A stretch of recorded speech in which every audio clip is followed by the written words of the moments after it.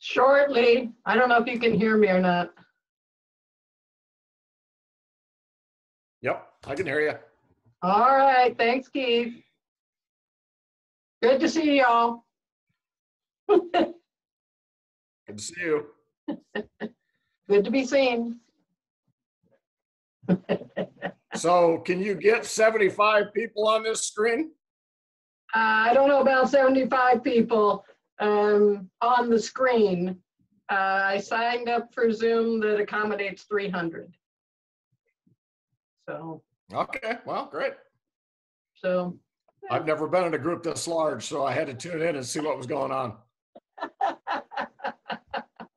I understand. I understand. And I haven't either. This is, so we're all guinea pigs in this together. Okay.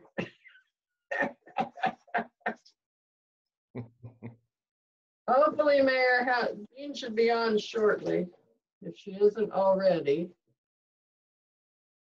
She was saying she was waiting.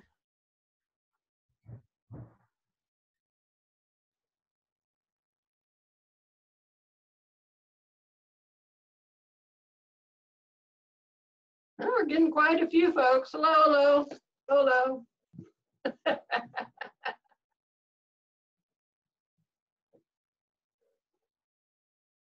Let's see, Jean, are you there? Let's see if she's here.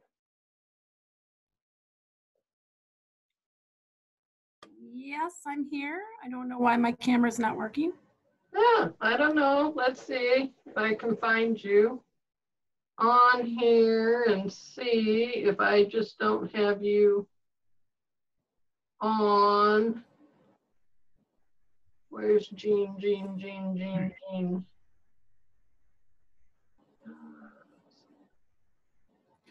Can you hear me? I can hear you. Okay, Yes, I don't know why my camera's not. Well, let Start me look. video. Let me look. Oh, no, I had to give you permission. Okay, everybody, we can't hear you because you're all muted. Jim, we see your ceiling fan, Jim Patton. Want to adjust your computer? Jean, do you want us to unmute or stay mute? Nope, stay muted, please, unless you've got a burning desire to talk to me. Oh, I thought we were gonna verbally sing. We're gonna verbally sing? Oh my gosh. Okay, everybody on mute. We're gonna sing the welcome song. Jeff Johnson's gonna lead us. Well, what's the welcome song? We have Welcome to you from Ames Road. Oh, that song. See, now you know why I mute my mic at the podium. It's good to see everybody. I really can't tell you how good it is to see everybody. This is long overdue, and I give my kudos to Karen for getting us scheduled and on board. I know that we are all scheduled to start at 12:10, so I don't want to join the, I don't want to get things going earlier until everybody has had a chance to log in. And I think Karen's going to keep looking at her email in case somebody's having problems. Hi, Max and Monica. I see you guys. So lots of people. Yeah, it's wonderful to see everybody. We are very excited that Mayor Haila will be speaking to us in a little bit, and very excited that Chad has gotten that arranged for us, and it will be recorded so that we can share it with people above and beyond. So thank you all for that. I'm hoping that everybody is staying safe and well. I know that if you can tell from my observation, I'm working from the office. Myself and my finance director are here. I'm here every day. She's here a couple days a week, and we each have our own side of the building, so we're staying very safe. I want to give a couple shout outs while we're waiting for folks to get on board, but one is to Jamie and his team at Gateway Hotel and Conference Center for being so wonderful in the good times, and especially wonderful in these really difficult times. And our heart and our prayers, I'm saying it from me, so my prayers and from all of our hearts go to you and your staff, because I know that this has got to be a difficult time. And Jamie, if you want to say anything, I'll give you permission to unmute. That's very sweet of you, Jean, for sure. And I know there's a lot of staff out there across the globe that are going through this. You know, when you've got servers that, you know, folks that are struggling right now with their unemployment. So I appreciate that, and we look forward to having you back here soon. We're very excited to get back. I think that one of my requests will be, now I can't think of what it is, but it's the chicken on a biscuit, like the chicken sauce. I love that one. We haven't had it for a while, so that'd be something worth having. It's 12:07, so we'll give it a couple more minutes. I think Mayor. Welcome to you from Ames somewhere. Rotary, Nevada, London, or Gay Perry, from far off land, the USA. We're glad that you are here today. Join us again whenever you're near. Join us again and we'll make it clear. Around the world you'll always be. Welcome to Rotary. Thank you, Jeff and team. Lots of people in the background moving their lips and singing away. So I'll let you all do your own Pledge of Allegiance. We still got a couple more minutes. Does anybody have any other shout outs? Well, the other thing I want to shout out to everybody is thank you, Rotarians. Early on in March, which seems like 1,000 years ago, one of our Rotarians had an idea about reaching out to other Rotarians to see if they needed help with groceries or medication. And we had a phone call here at United Way, and a gentleman needed help with both. And one of our own, Jeff Isles, raised his hand and said, I'll help. And so he ended up taking food and the gentleman's prescription over to that gentleman. And so we've since been working with Heartland Senior Services, and they're doing a lot of the delivery. So that's why you haven't heard a lot from us. I know that our staff member, Malai Amfer, had asked for Rotarians to help with book distribution, and she was overwhelmed. It was signed up. She didn't have any holes in the schedule last week, and so she was overwhelmed with everybody's willingness to say, yes, I'm here and I'm here to help. So for those of you that are able to help, thank you. For those of you who, because of your own personal situation, need to stay put, that's perfectly fine. We want you to stay put. We want you to stay safe. And I just wanted to extend this to you as well, that if there's anything that you need in your home, that there are fellow Rotarians that are willing to deliver it to you, and you don't have to worry about being 6 feet away. We can just leave things on your doorstep and ring your doorbell, and we can figure out dollars later, or you can do online ordering and we can help with that. So I also want to give a special shout out before we get started to the city of Ames and to Story County, and what I know now as EOC, which is called the Emergency Operations Center. And so there's lots of people behind the scenes that are working very, very hard. I think that we should be very proud of our community. If you do get the United Way newsletter, one of the things that I said in that newsletter was in 1953, this community stepped up for the first Live United campaign and exceeded it by almost $10,000. And I'm seeing that kind of support throughout the community, not just to United Way, but to all of our organizations and our friends. And so if you haven't looked on the United Way website, there is the COVID-19, trying to keep up with information as much as possible as far as what's available. And as always, if you do have somebody that is in need of support, they can always call our number as well. So I think we're right at 12:10. Welcome to the April 13th Rotary Club of Ames. If I had a bell, I'd ring it. We've already sung the welcome song. So we only have 40 minutes on our Zoom, So I want to jump right into Mayor Haila, and after I introduce Mayor, I will actually put myself on mute as well. I don't think we're going to have a chance for questions, but if you want, you can put that in your chat, and we can always try and see if that works. But I think right now I'm not going to spend a lot of time introducing him. John Haila is our mayor and has been for a number of years, and he is not a stranger to anybody. And especially now, and I want to say to the mayor how just how amazed I am at how you have stepped up for our community in this pandemic, and thank you for everything that you have done.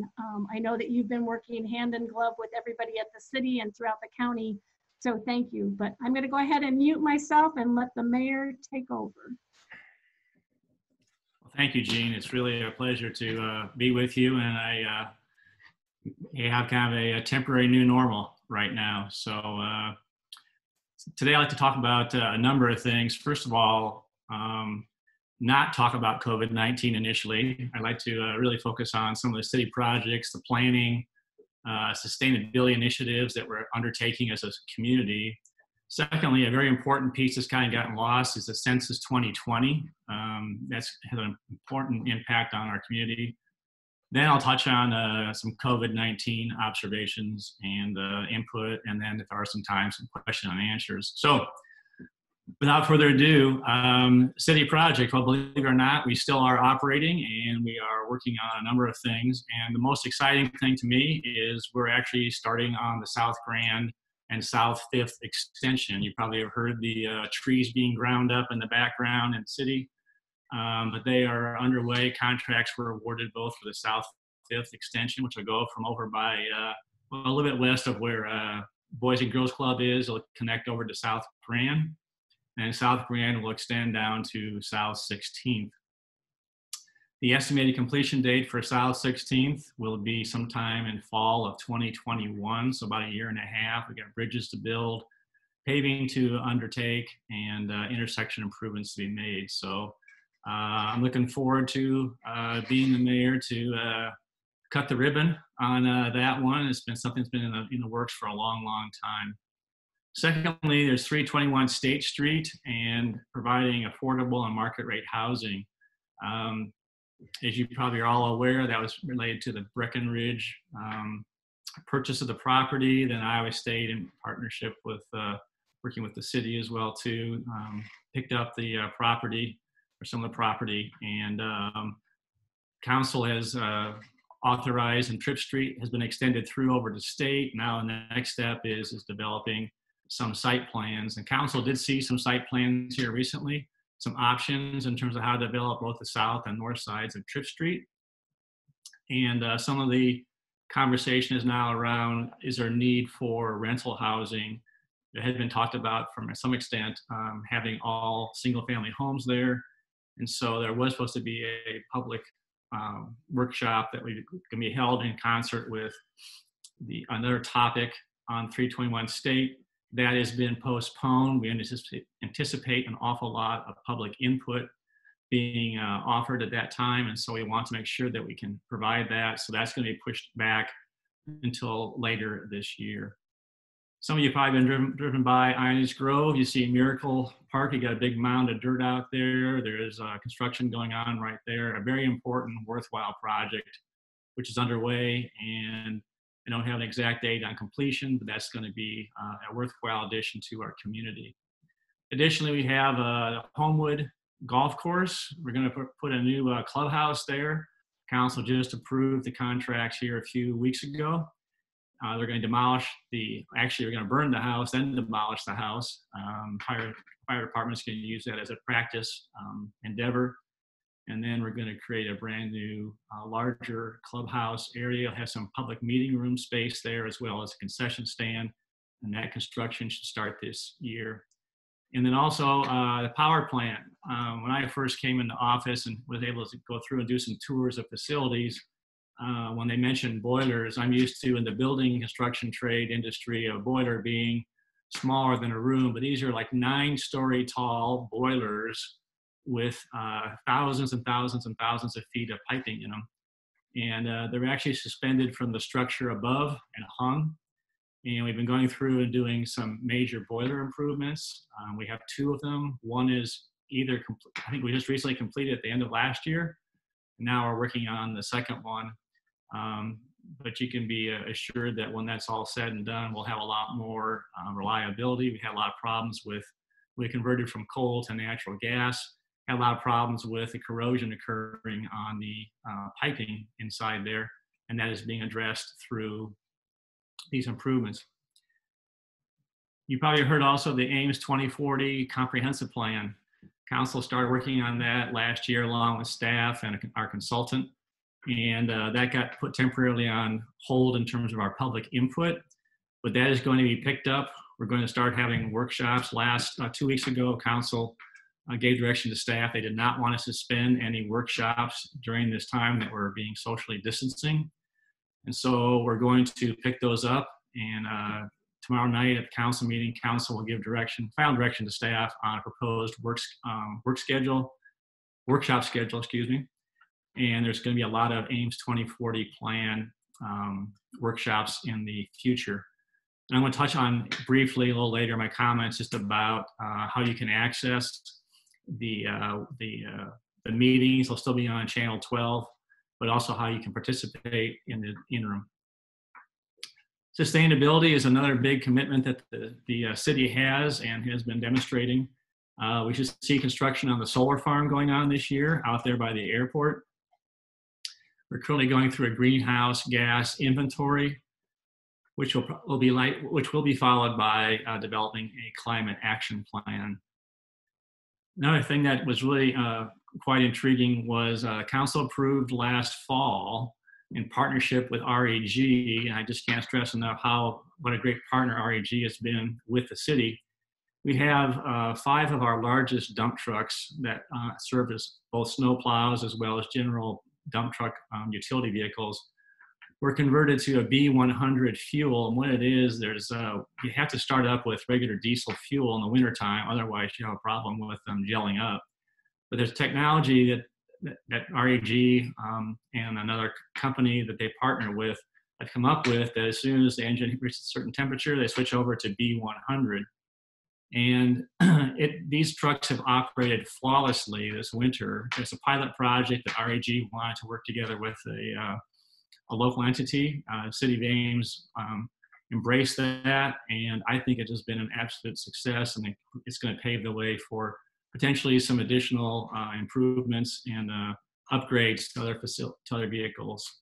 We do have 2 electric buses that will be delivered in a year or 2. There's quite a lag time between ordering that. We got Cyride got a grant that is being applied to not only buying the buses, but also doing some facility upgrades from an electrical standpoint. And we have taken delivery of 5 police hybrid cruisers, and that will eliminate the idling of the motor while they're at the stoplights, as well as the idling when they're actually at on a call. And the estimate was it's going to eliminate about 40,000 pounds annually of carbon output. And people have asked, why not go whole scale? Well, we want to make sure these work properly because we want to deliver services in terms of the dump trucks, snow plows, and also the hybrid cruisers. So anticipate that with those being successful, we'll see those being developed and implemented more into our fleet. I'd like to touch on just a few challenges I see in the community that we're going to be really looking to address. First of all, our indoor aquatic center, the pool. As we're all aware, the Healthy Life Center did not pass. We respect the voters' decision and their direction. And so now we need to go ahead and start looking at what are we going to do for an indoor aquatic center. According to the Ames Community School District, they're going to be demolishing in 2022, probably in the spring or early summer, that facility. And so it's likely that we will not have an indoor aquatic center in Ames that will be available for municipal use. And so we're going to go back out to the public. Certainly we were already talking about that part of our goal setting session that we had earlier this year with the council and in discussions with Parks and Rec. we were going to start going out to the community, and then we got hit with the COVID-19, and that's kind of put that on pause for right now. But we're going to go out to the public, get their feedback, and help us understand what they will support, so we don't go out for another bond issue and find out that we don't have the support. Certainly mental health issues are being exacerbated in part by this the virus. That's something we need to be looking at. And also communication and engagement with the community by council. We talked about this at length in the city council goal setting session, and we believe it's important for us as your representatives to be getting your feedback and input. And so consequently, the council adopted a goal to use the best communication engagement techniques and modern technologies to engage community by reaching people in geographic areas using multiple channels. And so we understand and realize that we may be going out in different modes and fashions to get feedback from the community. We just can't rely on one or two modes, one being emails, or two, I'm coming to the meetings, understanding people may not be able to come to the meetings. So we are going to be exploring different ways of engaging. And again, that got put a bit on hold from the standpoint of what has recently developed. 2020 census, as you're probably all aware, every 10 years we go through this process, and it has a profound impact on the amount of money that is distributed. It's about $675 billion a year. It's distributed nationwide, and it's based and apportioned in part by census. It also has an effect on our representation at the federal level.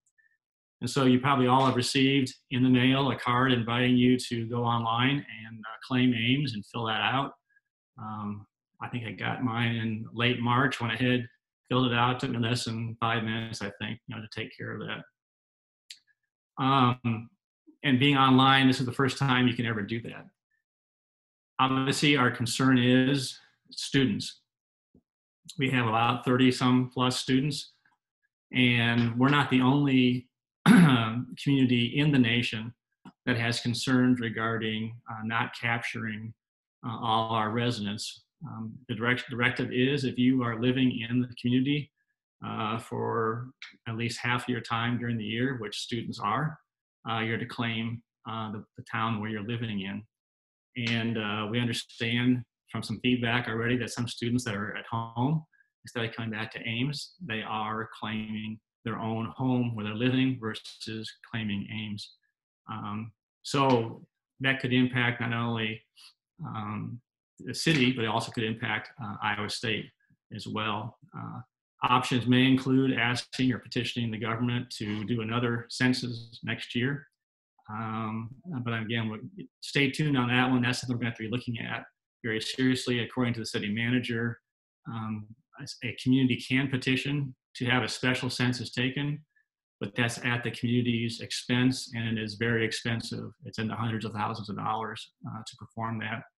But if there is a demonstrated benefit to the county, to the city, to the university, that may be something that we want to look at. But that's going to be something that we'll be watching and talking about in the future.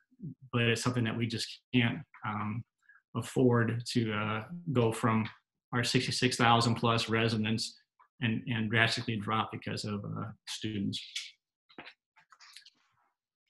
So I want to talk about now the COVID. First of all, I am just so impressed and pleased with how much planning has gone on in the entire community.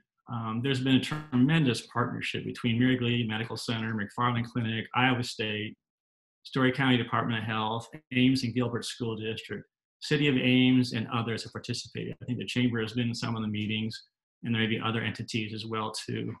They started doing this back in, I think it was late February. They started talking about it. I knew it was coming, so this did not catch anybody by surprise. Certainly each entity has endeavored to stay in their lane. The city is focused on continuing to deliver services to our residents, including water, sewer, power, public works, fixing broken water mains, public safety, all very important aspects.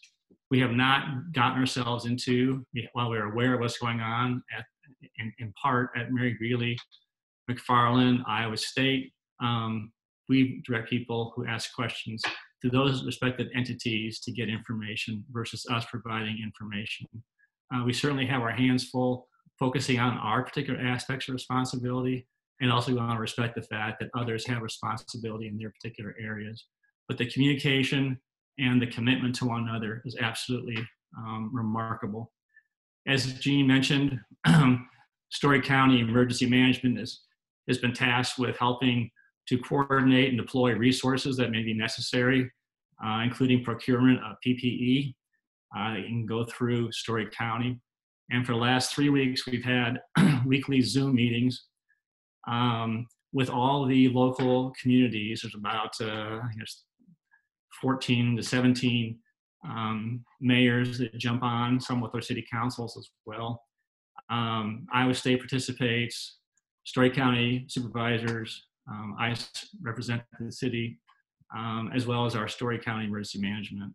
And just one example of the commitment county-wide that there is Keith Morgan, who is the Story County Emergency Management Coordinator, mentioned that they may have some difficulty in transportation getting food from the food bank up here to our food pantries. And within the course of 1 minute, we had the mayor of Roland say, my wife and I will run down with our SUV and pick it up. And then Iowa State said, no, we got box trucks that are both straight box trucks as well as refrigerated. We can go down and pick up some product for you. And then someone said, well, there's a local Jeep club that would love to help out. So there's just an example, just one example of how people just say, hey, I can help. Just tell me what I need to do. Certainly, not because Jean is president, but United Way has taken an amazing leadership in helping to coordinate everything from some child care initiatives. And I think Jean, you and I were on the phone like 4.5 weeks ago talking about, okay, what are some things that we can start looking at? What can we start doing? Food pantries, other needs in the community. And those are going to continue. And so once again, Jean, thank you to you and your staff for all the efforts that you are doing. Secondly is Dan Culhane has done an amazing job representing the chamber and being so proactive, not only in Ames, but in the surrounding communities. And just, he's been on the Zoom calls with us on with the Story County Emergency Management. He's just saying, what can we do to help you strengthen or try and keep your businesses up and running? And so the chamber initiated that those gift card, but they sold over 100,000 gift cards in the course of less than a week. He's reaching out, finding out what's going on, and candidly, I think we're all aware our local businesses are going to need to support, big time need to support once we get back into a quote new normal. The standpoint of the city of Ames, I mentioned the fact that we're very committed to maintaining services to our local residents, and I just want you to be encouraged about how the planning has gone on. But it's not only just been recently, but I was talking with John Dunn, who's our department head for water plant and also the sewer plant. And I said, so how have you guys been planning? He says, well, interestingly enough, he said 2 years ago, we did a tabletop exercise on what would happen if a pandemic hit our country, and how would that affect Ames and the services we provide. And he said, we developed a manual. We went through all these what if questions. And John, he said, I'm just telling you, he said, the things that we anticipated happening are happening, and we're just going through step by step and checking the boxes. Our city manager and his staff have done an amazing job working with department heads and just saying, okay, what if this happens? What if this happens? What if we're down on staff? How are we going to go ahead? Because we're really committed to keeping that water flowing, the sewer, and providing power. But there's been some long hours put in by staff to try and figure this out, because they're committed to providing the services that we offer. And that also includes police and fire as well too. So the biggest concern is, what if all of a sudden half of our police force gets infected? And so they've made some changes of how they operate in terms of doing their shift changes and other ways to try and protect staff from getting infected. And certainly we regretted having to do it, but closing public facilities was necessary. And that was in part to protect public as well as protect our staff. So while the facilities are closed, like City Hall, the library, other offices, staff are still reporting and they are still performing their services as well. So what are some of the community needs? And I think that I would look to Jean and others to probably fill out that more, but there's no doubt that food pantries are really, the demand for those is just amazing. So donations financially as well as food. And I would say if you're interested in doing that, either as a Rotarian group or individually, contact them first. Don't just drop stuff off, but find out what their needs are. And they may need volunteers as well too. Reaching out to your neighbors and those that you know who may be isolated. This can be a pretty lonely time, especially if you have a single individual living by themselves. I know there's people that are sending out notes. They're doing other means of contacting. Thankfully, we do have social media. I never thought I'd say that, but thankfully we have social media to reach out and connect, and using this type of platform to see people, face to face. And then I just mentioned before, we're going to have to support our local businesses. And this isn't not just now, but it's going to be when we come out of this. In terms of healthcare planning and preparedness, I am not going to go into anything regarding that other than to say, in my conversations with some of the administration, I just can't be prouder of their efforts, their planning. And honestly, you probably read about it in the Tribune. There's been a lot of sacrifices made by the hospital and also by the doctors. They gave up doing voluntary procedures. I have no idea, but I can only imagine the financial impact it has on both the hospital as well as the doctors, because they don't just rely on people coming in to be treated when they're sick. They also do things that are voluntary as well too. But that's all to protect Ames, and that's all to have adequate PPE, ventilators, IC rooms available. And I do know, without going into any detail, that they have a plan that they need to expand the hospital capacity, and they're working through that. We are following the governor's lead on social distancing and staying home. Probably the most amount of emails that council and I received before the governor really closed even more facilities was, why don't you issue a stay-at-home or shelter-in-place order? The Iowa Attorney General opined several weeks ago and just said point blank, that is only the governor's prerogative. No local entity has any authority to do that. And furthermore, there are some healthcare facilities, in particular at Iowa City, that do not want to be sheltering in place. They're concerned about their workforce. Complex issue, very complicated. And so we are following what the governor is recommending. And as you're probably aware from reading the newspaper over the weekend, with the additional closing of some of the facilities in the parks and trying to keep it down 10 or less, the police are getting some increased phone calls. But by and large, in my limited being out of my house and driving around, I'm not seeing a huge amount of groups being in large areas. I think people have to understand too, if you have less places to shop for product, you're going to have more people in those stores, a la Target or a Walmart or a Fairway or Hy-Vee. And so consequently, just trying to work with them. And boy, who can thank the grocery clerks and the people who are stocking the shelves and who are operating the stores? I mean, those people are really providing a lot of comfort. And boy, if they weren't there, I don't think we want to know what's going to be like if we didn't have people. And so we need to thank them when you go in there and just say, thank you for helping. Thank you for doing your part. And we really greatly appreciate that. City council meeting. We are tomorrow night doing our first city council meeting via Zoom platform.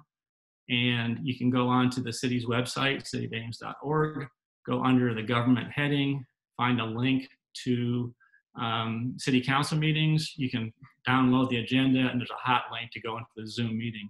If you prefer, you can call in. We're still going to be televising it on Channel 12 and also on the YouTube channel. All that is listed on the top of the agenda, so you're aware of that. And we will be taking public input, conducting public hearings. but our agendas have been shortened a little bit in order to allow for adequate time to address the issues. So what are our focuses going to be going forward? One is, again, supporting local businesses. We are going to have to really come alongside them. Two is going to be the census. How are we going to handle that, deal with that on the backside? One of the questions is, what's the impact going to be on Iowa State? We are a company town. We all know that. And I have said ever since I started campaigning that for Ames to be successful, Iowa State has to be successful and vice versa. And so in talking from off and on with Dr. Winterstein, I understand that no decisions have been made regarding other than for the first session of 2 sessions for the summer. We're going to do that online. No decisions have been made on that. And I know that you probably all saw Jamie Pollard's interview on TV that they're going to weather the storm right now, but the football season, that could be a different thing. So no decisions, no insight, but that's something that we are certainly concerned about and want to monitor. Those who have lost jobs permanently, there's probably no question there's going to be some businesses that may not reopen. There is, one in the paper, Village Inn has permanently closed their doors. There may be others. And so how can we help them find jobs? And I guess having been the lowest unemployment in the nation, hopefully those people can get redeployed to new opportunities in the community. Also developing a new sense of normal. I think a lot of us, I know I in particular, I have some underlying health conditions that cause me to be careful in terms of social distancing. And so the issue becomes, what's it going to look like? Am I going to go out right to a restaurant right away? Am I going to go out and not think about that? Am I going to wear a mask? And so, but we certainly want to try and get our community back to normal. But what that's going to look like, a lot of conversation on that. And then conducting public meetings. Will there be continuing social distancing once we get back into the council chambers? Will we sit 6 feet apart?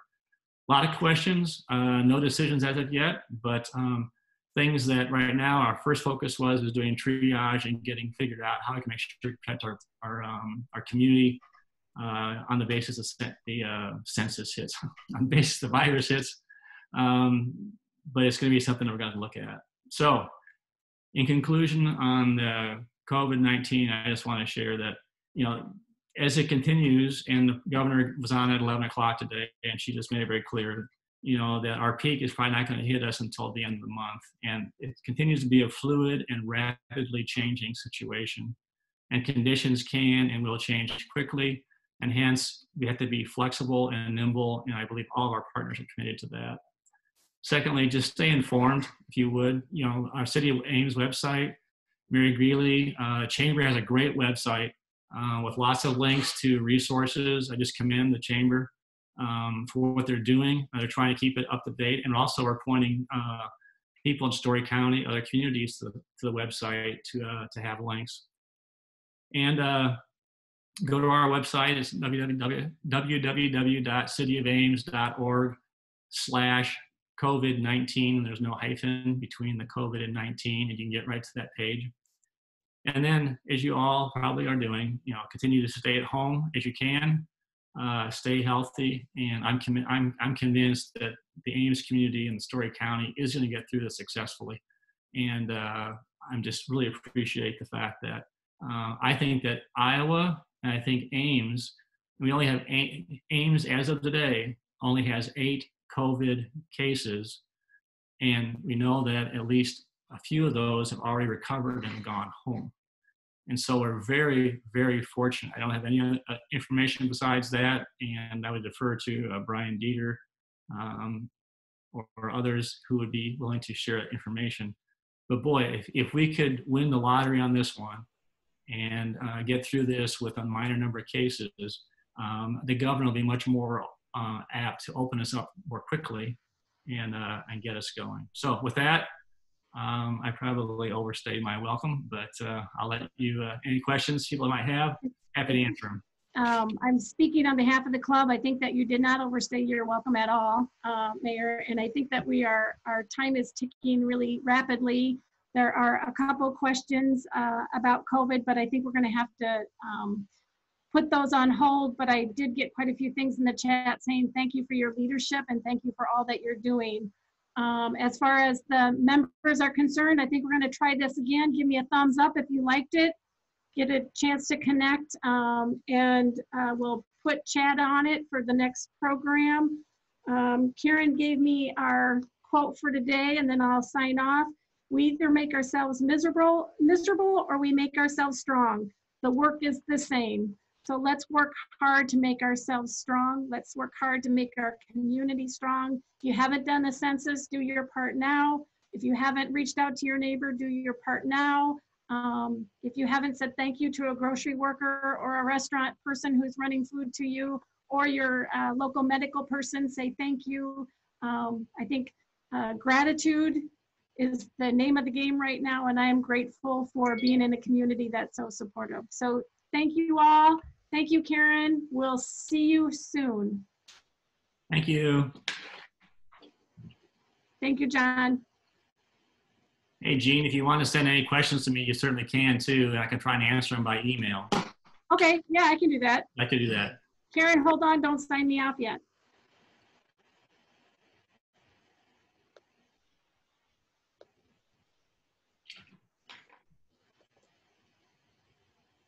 Okay. Got him.